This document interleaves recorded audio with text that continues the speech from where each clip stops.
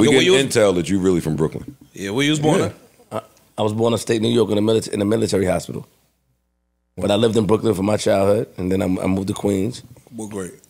I moved to Queens when I was in I forgot.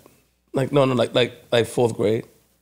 Fourth grade, I moved to Queens, but I went back to Brooklyn because I got kicked out of the school across the street from my house, PS 36. So I went to the school where they beat me in Brooklyn. Yo, we ain't asked for your whole life book, yo. No, stop doing that. Stop doing that. I'm just telling them. We didn't. Stop doing that. I'm just telling them. Where you went to high school, my nigga? Too much. I went to too many of them.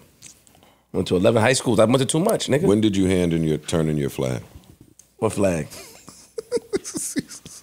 One on the left.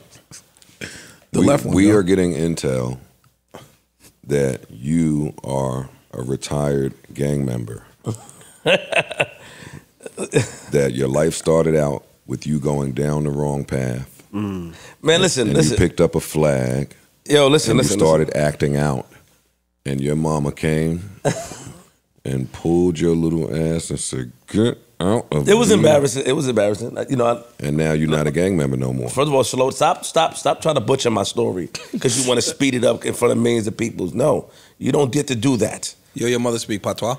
No, my mother's Haitian. Listen, at the end of the day, I was an asshole. On Franklin Union, I did join the Crips. Yes, I was.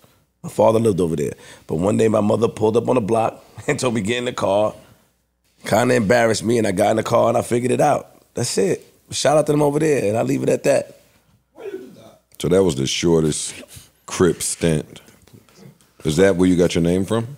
What, QueenzFlip? No, I told you. No, just Flip, period. Just Flip. No. You flipped out of there quickly. Webb gave me that name. I told you this already. Nigga. I know that's what you told me, but now that I'm learning more. Yo, stop playing with me. I'm sorry. Anyway. Gang members. New Joe Budden.